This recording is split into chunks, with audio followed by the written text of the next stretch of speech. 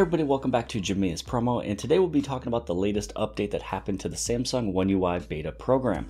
Now, if you're part of the United States, this update got pushed out late last night or early this morning, and this one is Beta 3 for the United States.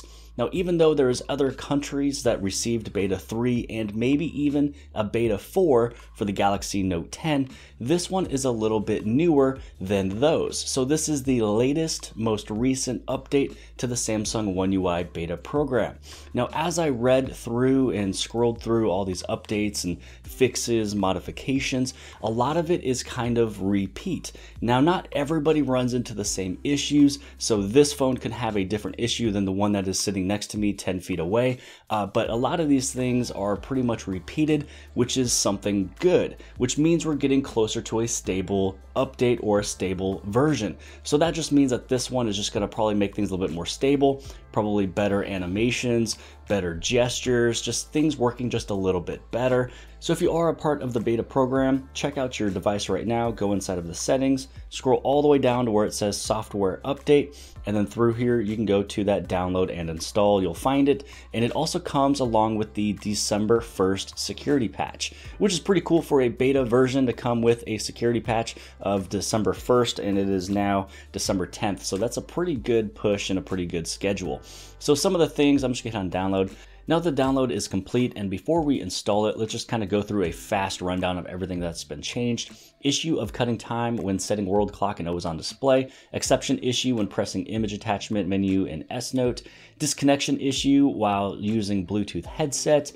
After using DeX, certain icons on the home screen are framed and cannot be released. Problem with repeatedly restarts while the screen is blackened and blinking. The keyboard position overlaps the position where gestures are used. Error in displaying SD card in my files.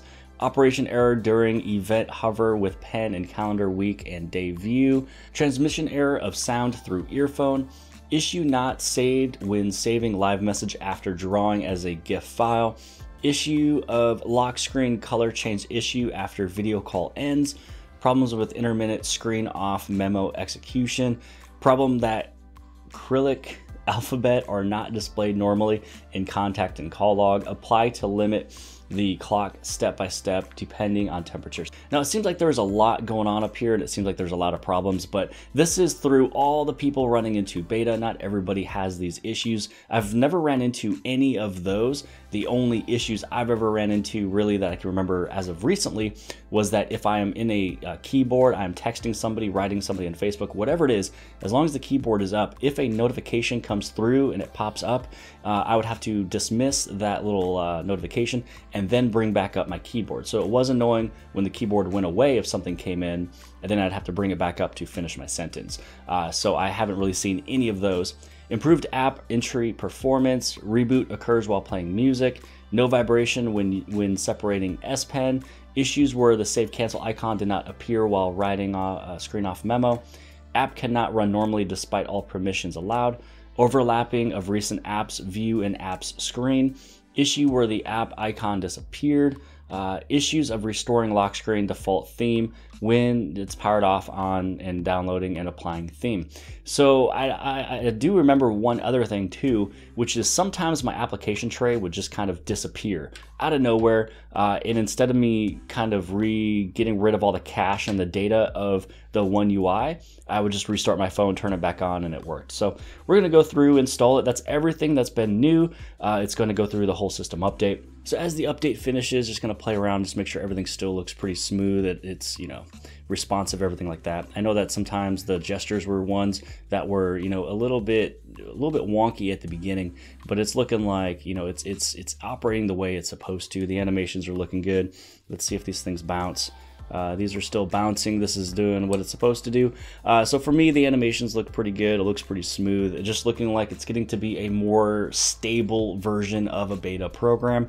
Granted, I didn't run into any of those issues this one mentioned. I know the fiance ran into an issue with Bluetooth sound and transmission sounds and stuff like that, buzzing sounds through headsets and Bluetooth with the car. For me, I had problems with the gestures not working correctly, which has now been fixed.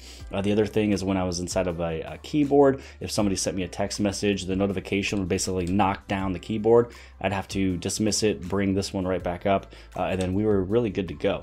So if any of you are a part of the beta program, head over into your updates. You have an update that got pushed out late last night, early this morning. If you're not a part of the beta program, this is just kind of a notification letting you know, hey, the stable version, the full release is getting closer and closer. I didn't really see a lot of changes or differences with all of their wording and all of their bug modifications versus the last update. So here is beta 3. Other countries have already had one, but this one is a little bit newer and a little bit more recent. But I hope you guys have liked this video. If you guys did, please give this thing a huge thumbs up. Don't forget to hit on subscribe right over here on the very bottom left hand side. And if you liked this video, then more than likely you'll also like this video.